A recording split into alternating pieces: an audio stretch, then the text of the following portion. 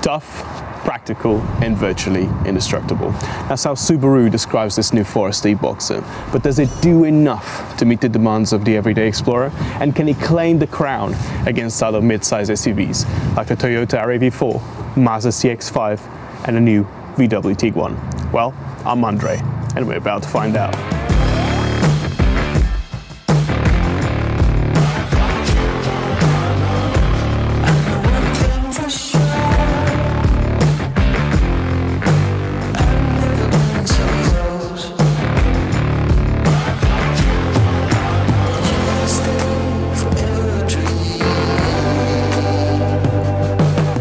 The original Forester was first introduced back in 1995, and sales began shortly after in 1997 around Japan and US, making it one of the first crossover SUVs to ever be manufactured. Throughout the years, it has received numerous awards and has been recognized by several motoring entities. And now, Subaru has given it its e-Boxer technology in the hopes of bringing it an extra spark. So if this isn't the first review that you've watched on the Forester e-Boxer and you already know that this is the car for you, then do click the link above to visit our website and browse our latest offers on the Forester family. And if you are like me and enjoy watching car content, then click the subscribe button to join our amazing community. Not much has changed when it comes to the design of this facelifted 5th generation model. However, I do like the shape of these front LED headlights that come integrated with daytime running lights that pull your attention towards this front grille. That has been slightly increased in size and where you can find the Subaru badge. And if you do go with our sport trim, you get this front bumper with these lovely red accents on it. At the side, you can spot these prominent creases that start on the front wheel arch and make their way towards the back. And since we are talking about wheels, as standard with XC trims, you get 17-inch alloy wheels. With a sport trim, these will be 18 inches and dark painted as standard. And if you go with XC Premium, these will be the same color and size, but will be in a diamond cut shape. As standard, you get automatically folding and heated door mirrors. However, with our sport trim, these come in this lovely textured matte black finish. Subaru really wants to emphasize that the Forester isn't your typical just an SUV. This is an off-road SUV. Therefore, as standard, again, you get roof rails across all trims. However, with our sport trim, these are now in matte black with these lovely red accents. If we go with sport trims upwards, you get privacy glass on the rear, quarter and back windows, and with our sport trim, you also get these lovely side scuffs that match the front bumper. When it comes to colors, the Forester ships in a lovely white pearl color, which is perfect for, well, not off-roading for sure. But don't worry, because for an additional £600, you can choose from any of the other 8 colors available to you. Let me know in the comments below which one is your favorite. In terms of dimensions, the Forester measures 4,640 millimeters in length, which is around 40 millimeters longer than the RAV4, making it the longest of the 3 rivals. When it comes to the width, it is the narrowest at 1,815 millimeters, and when it comes to its height, it measures 1,730 millimeters, which makes it about 40 millimeters taller than any of the other rivals. But considering that ground clearance, does that have an impact on interior space? Well, we'll find out during the interior section. The rear end adopts the no-nonsense approach that Subaru's been known for years. However, although simple, I do like the design of these rear tail lights, and you also get a lovely spoiler. Also, across all trims, you get a rear view camera as standard so that you can navigate into those tight parking spaces. And to complete the sporty look of our sport trim, we also get this rear bumper with these lovely red accents. But to be a workhorse, you can't just look like a workhorse, you need to carry like a workhorse. So what's the Forester's practicality like? Well, if you go with sport trims upwards, you're off to a great start because you get a power tailgate as standard. Sadly, due to the batteries that are placed underneath the boot floor, once opened you only get around 509 litres of boot capacity, which is around 70 litres less than the RAV4 and around 10 litres less than the CX-5 and the Tiguan. But you can see that there's plenty of space here for your weekly shop, maybe fitting in a baby buggy or even your camping equipment. And considering the off-road nature of the Forester, there's no surprise that you can find lots of hooks and anchor points dotted around the boots here, and you also get a 12-volt socket in here, and there's also plenty of space underneath the boot floor. If you need to extend that space, you can always fold the seats. That you can do via pulling these tabs here, one over there and one over there, or you can press these buttons and the seats will fly down in a 60-40 arrangement.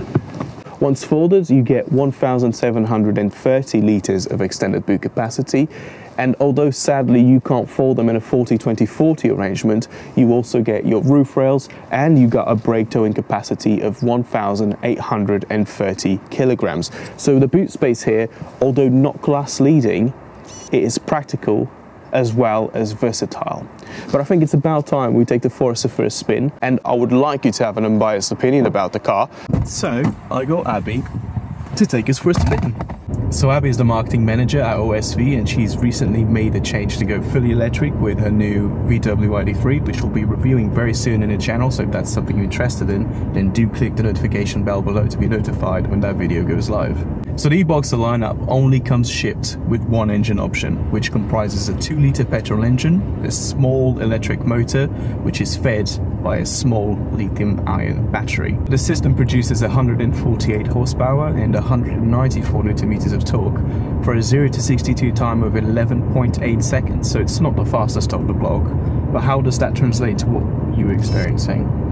You can definitely feel that when pulling out of junctions and off of roundabouts. It doesn't feel as quick off the block in its standard mode. However, once you put it in sport mode, it does make a massive difference. It's certainly a lot more responsive, so I would definitely recommend driving it in sport mode. When it comes to economy, I think it's really important to mention that this is a self-charging hybrid SUV, so don't expect amazing levels of electric-only range. In fact, I think there's only about a mile here, but that's not the point of the electric motor. The electric motor is installed here just to assist that petrol engine. So for example, when taking off, you can expect the car to be utilizing that electric motor. But as soon as you start adding passengers and light loads, that motor will then transition into an assistive function.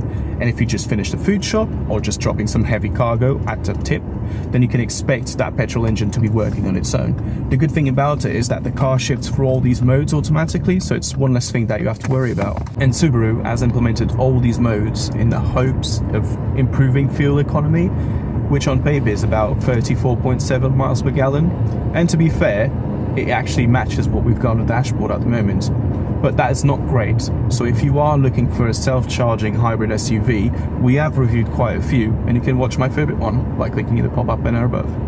When it comes to CO2 emissions, again, not the greatest, because they do go as high as 185 grams of CO2 per kilometer, which sadly places this car straight into the highest BIK tax rate for 2023 to 2024.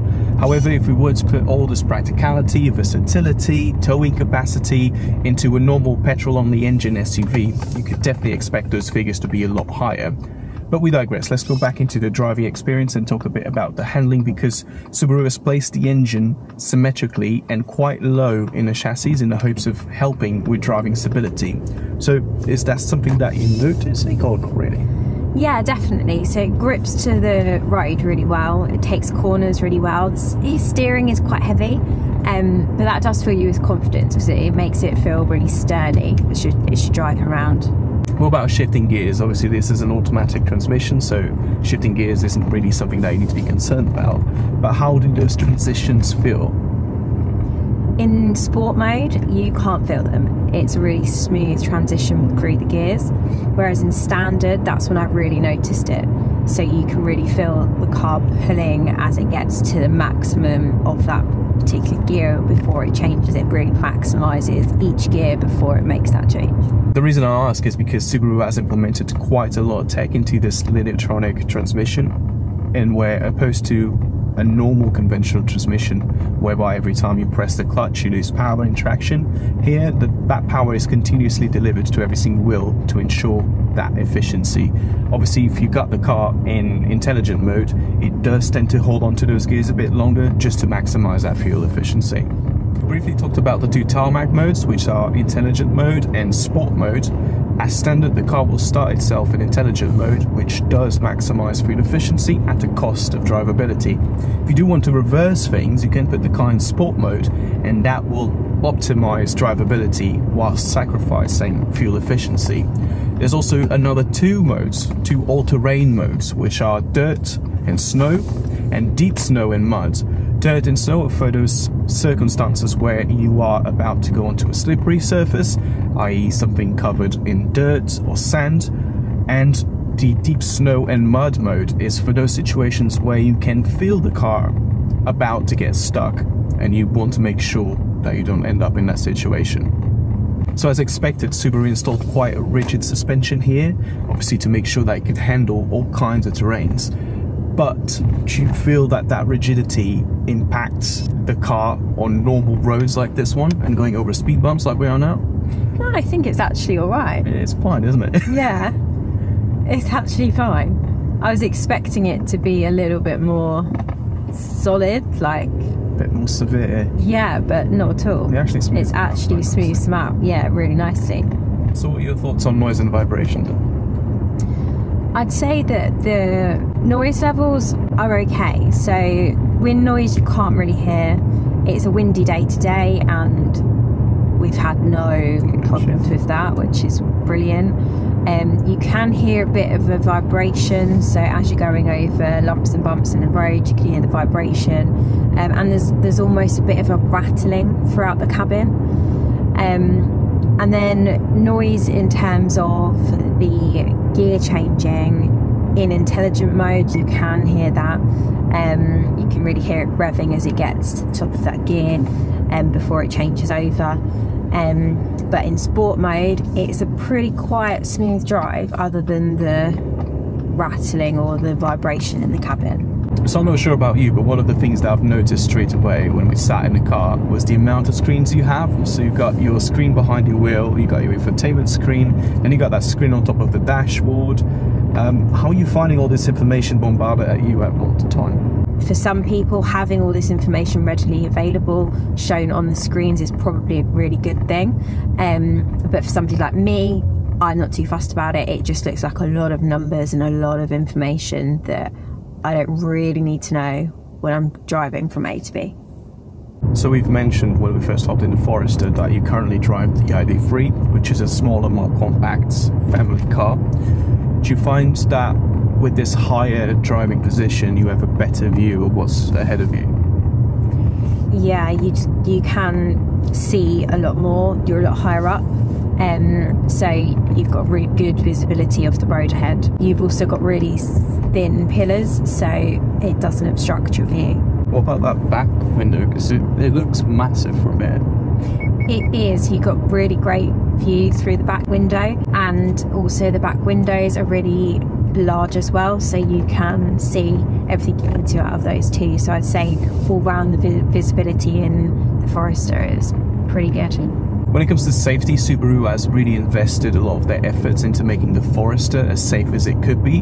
I mean, they've done changes to the cage, they've implemented features such as hill start assist, traffic alerts, hazard avoidance. I mean, there's so many features here, and if these are important to you, you can always discuss them further with one of our vehicle specialists, and all you have to do that is ring our number, which is 01903 538 835, and they'll be more than happy to go through those with you.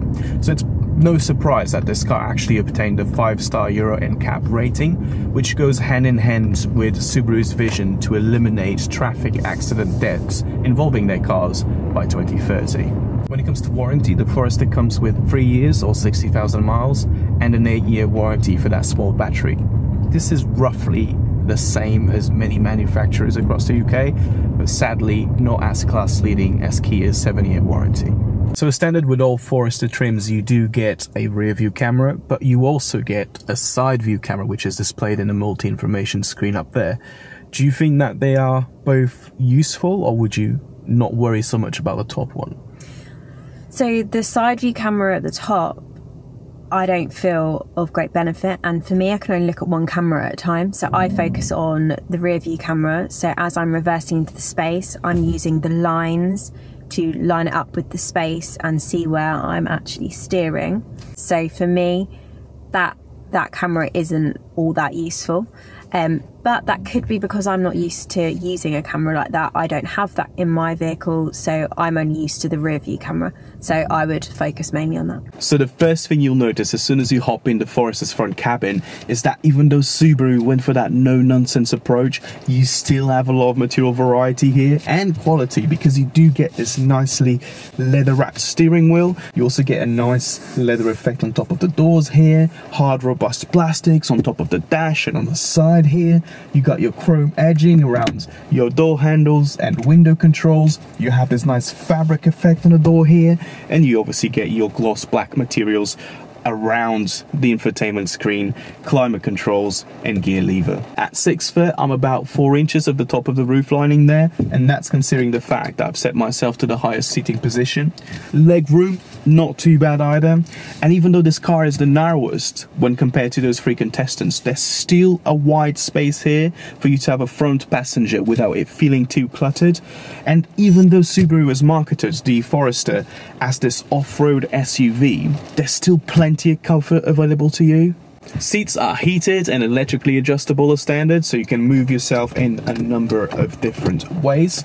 Sadly, it doesn't come with lumbar support, but to make up for that, you do get a memory function. So even when someone else takes your car out, as soon as you hop back in, you can press that button and it will go back into your preferred driving position. Another cool feature with the Forester is that you get these 2 sensors, and they are able to identify up to 5 different drivers. So as soon as you set your profile with all your climate controls, your driving position, wing mirror position, it will then identify your face and make the changes automatically so that you're always driving with your perfect settings. As standard with XC trims, the seats will come upholstered in a black fabric material. Our sport trim adds red and orange stitching, and if you go for the XC premium trim, you'll get black leather seats. The steering wheel is manually adjustable, so you can move it backwards, forwards, up and down.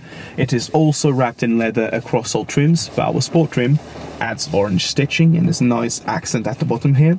It is a multi-function steering wheel, so you get your basic media and driving controls right where you need them. Behind the wheel, you get a little LCD display that shows you basic driving information such as your current speed, driving mode, consumption and mileage. But as we mentioned in the driving section, you do have another 2 screens here, and that's our main infotainment display that goes from 7 inches to 8 inches with sport trims upwards, and you get your 6.3-inch multi-information display. Now that multi-information display only shows you your climate controls and your driving modes, and other manufacturers do put them above the climate controls down here. So I can see Subaru's train of thought in putting it in your line of sight, but is it really necessary to have another screen for that purpose? Let me know in the comments below. This central display, however, it's sharp, the icons are nice and large, it's responsive, you got access to your apps such as your DAB radio, your phone connectivity, your settings, your navigation. But as you know, using this while on the go, it's not the most efficient way of doing things. So Subaru has included physical shortcut buttons, so you can jump from your apps to your maps to your radio, and if you do want to take things a step further, you can use voice commands. Show map. Showing map. Underneath the infotainment display, you do get access to your physical climate controls, and I'm glad to see that they have not been incorporated into the central display, because that's quite tricky to use while on the go. Another thing, the multi-information display here has gesture control. So if you want to raise the temperature, you just open your hand, and if you want to decrease it, you just close your fist. As you can see, Subaru has implemented a lot of features into the Forester here to prevent you from taking your eyes off the road. And these are not just a gimmick though, they do work quite well. Underneath the display, you do get a little cubby for your phone, which fits my iPhone 13 perfectly. However, considering the size of smartphones nowadays, I don't think you could fit many down there. But you do get an auxiliary port, 2 USB-A ports, one for charging, one for mirroring, because you do get Apple CarPlay and Android Auto as standard, and you also get a 12-volt socket. Then you get your automatic gear lever, you get a dedicated button for your side view camera, you also have your buttons for the heated seat functionality, your all-terrain driving mode knob, and your electronic parking brake. When it comes to cubby holes in the front here, you got these 2 cup holders, which are perfect for one of these smaller flasks. However, you can see it's not the most secure fit. You can remove this middle bit in the hopes of fitting a bigger bottle in there. Behind that, you have a little space for your car keys, because there's no way a new smartphone can fit in there. If you open the armrest, you have a little tray for your coins, and it does go quite far. Look, if I put my iPad mini in there, done. And you can also charge it, because you also get another 12-volt socket in there. Door bins, still only big enough to fit a smaller flask like that and some paperwork. And the glove box, I mean, it is spacious, considering we've got a massive logbook in there. So I don't think you can fit anything else really. So the first thing to mention here is how wide these doors open, making it perfect to load in a car seat or any other things into this rear space. In the back, you'll find the same amount of material quality and variety. In terms of space, I've got plenty of leg room.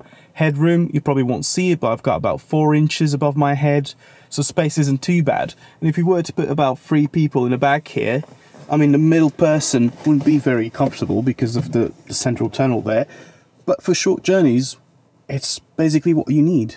When it comes to niceties on the back here, you get not 1, not 2, but 3 different pocket sizes on the back of these seats. One that's big enough for a laptop or a magazine, another one that can easily store your phone, and another one perfect for your small tablet. If you fall down this middle compartment here, you are greeted with 2 cup holders, which are perfect for a small flask like this one.